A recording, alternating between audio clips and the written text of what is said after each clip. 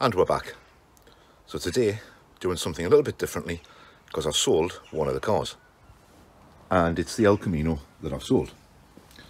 So I've just come out, I'm going to get it warmed up a little bit, turn it round so it's ready for the new owner to take away, because one of the things that's going to be a bit of an issue is, as you can see, where it's parked, there's a Mustang behind it. So I'm going to move the Mustang, move the Camino, bring the Mustang back in, and then reverse the Camino in behind it so it's ready for the new owner to take away when they get here a little bit later on.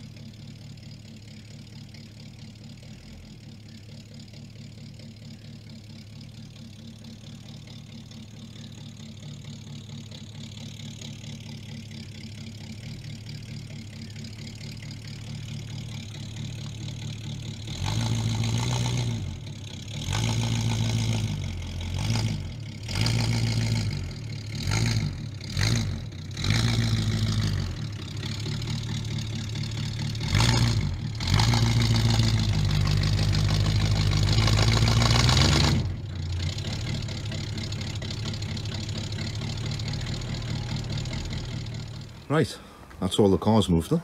Well, the two cars moved, just to make life a little bit easier for the new owner to get the Camino out when it leaves.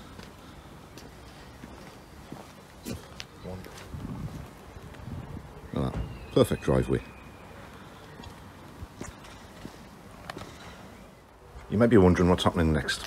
What I'm going to do is, once the Camino's gone, I'll move the Mustang, I'll put the Mustang where the Camino is, and I'll bring the Ranchero up here where the Mustang is, and the Mustang can go back behind it. And then the Silver Mondeo, tucked away nicely over there in the corner, I'll get that fired up and I'll put that where the Ranchero is.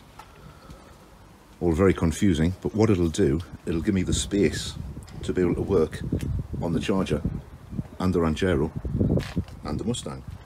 Because as you can see, I'm a bit limited on space. No, it's not a case of I've got too many cars. I just don't have enough space. What I am doing though is creating another space over there. So I'll be able to park a car next to the Hilux, and that'll free up more space on the drive. So I'll have more space to work, more space to do stuff, more space to get organised.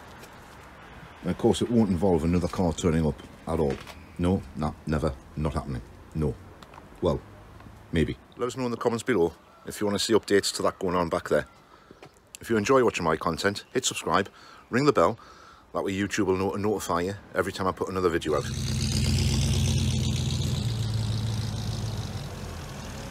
And there's the new owner, just on his way to get some petrol.